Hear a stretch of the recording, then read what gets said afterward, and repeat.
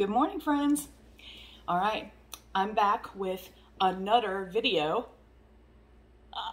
That's right, I said it, another video. And right now you're probably thinking, oh, Kathy, what is that thing called the Nutr? Okay, well, have you ever been in a situation where you had some great cereal, you had your cup of coffee, but you had no creamer or milk, and you're not a descendant of Louis Pasteur, or you don't own cows and, methodologies in order to create your own milk. But now that doesn't matter, because with the Nutr, you can take cashews, almonds, oats, and you can make your own milk.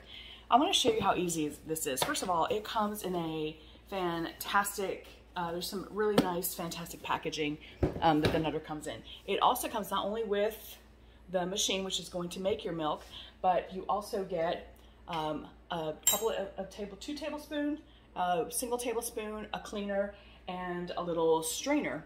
And what's great about the strainer is that with some of the nuts, maybe you want to strain it out. So almonds are a little more dense, and so you can actually strain out anything that you want to. So pretty interesting. Now, it's super simple. With your Nutr, all you're going to do is add your water, your almonds or cashews of choice, or your grain, add your sweetener of choice. So maybe you want to use something like this, or you can get creative and use some berries for your sweetener.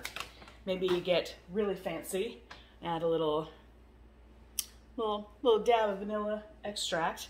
And it comes with an amazing little book here. Now this book not only has all the instructions, which is going to show you how to use it, you can actually have this at room temperature, warm, you can warm it up, you can have hot, so it really depends on how you want the milk, whether it's for cereal or even for coffee. And then in the back here, there's some really great recipes. And all you do is you add your ingredients. There's a fill line up to the max. The top is super easy to use. So there's a little arrow here, and you simply put your top on after all your ingredients are in.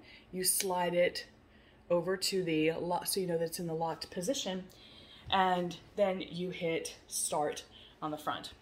Here's what's great about this. Now it's going to take probably somewhere around 5 minutes for your milk to be ready, and then with your almonds you're going to get this kind of consistency.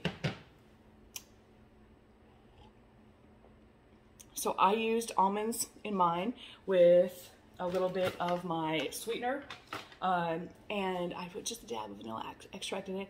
So look at that. So it's nice. It's not too thick.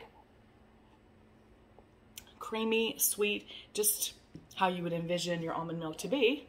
And then it says you can store it in maybe a glass bottle like this. So if you have some of those old Starbucks bottles, now you have a purpose for them, aside from nuts and bolts in your garage.